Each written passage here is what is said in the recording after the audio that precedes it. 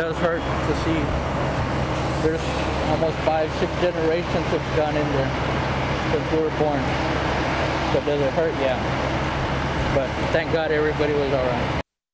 Black smoke filled the sky and could be seen for miles. The San Benito family lost their home Sunday afternoon to this fire. Now that family was celebrating Mother's Day when the fire broke out. CBS 4's Joao Flores spoke with them and brings us this report.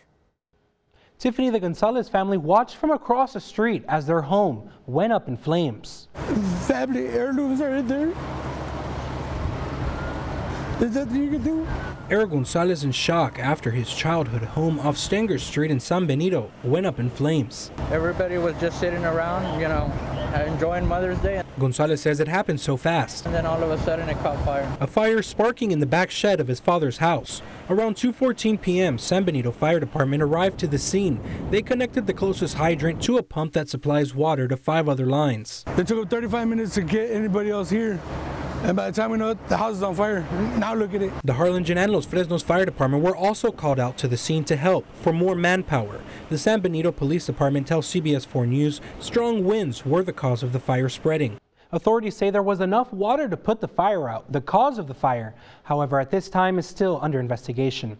In the studio, Joao Flores, CBS 4 News and ValleyCentral.com.